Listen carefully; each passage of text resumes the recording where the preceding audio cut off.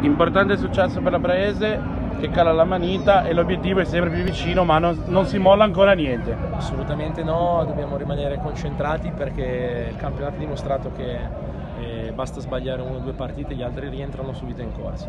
Contento della reazione della mia squadra dopo il brutto passo falso di sabato scorso e contento per mister Repetto che ha guidato veramente bene i ragazzi della panchina. Abbiamo fatto una partita quasi perfetta, quindi veramente un bel sabato. Speriamo che domenica, io sono genuano, quindi spero anche nel Genoa che ci diano gioia per completare il weekend.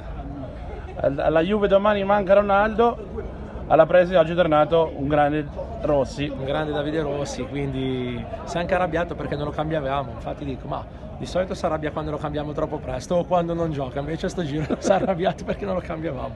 Però va bene, ci sta tutto, quindi siamo contenti, godiamoci questo momento. Grazie mille mister, in bocca al lupo. Grazie a voi.